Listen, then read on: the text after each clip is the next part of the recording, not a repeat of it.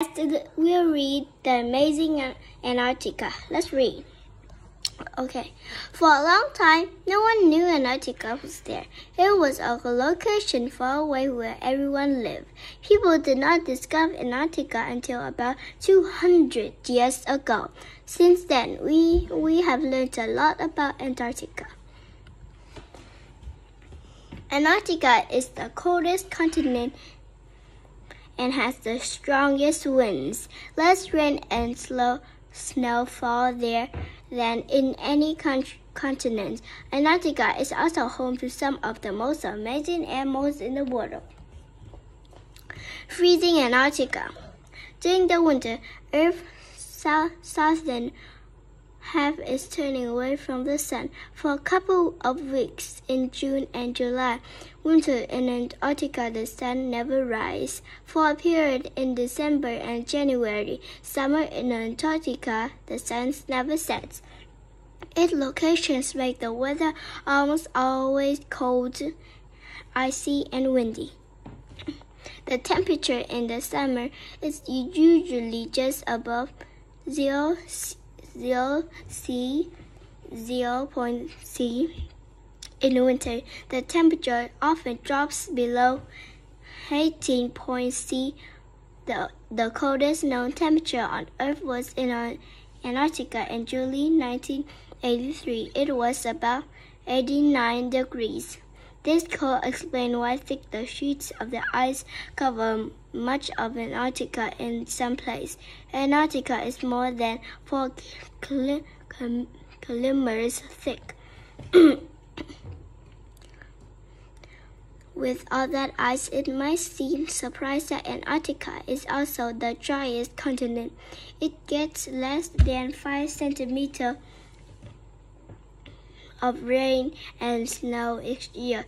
Water covers almost of the Earth's surface, but it is almost salt water. Most of Earth's fresh water is frozen in Antarctica ice. The ice has built up over many thousands of years. This happened because snow doesn't melt completely during the summer. Life on around Antarctica. The cold, icy, windy conditions have made Antarctica a dangerous place. Only low plants such as moss grow on the continent. No trees grow there. Antarctica has only one native insect.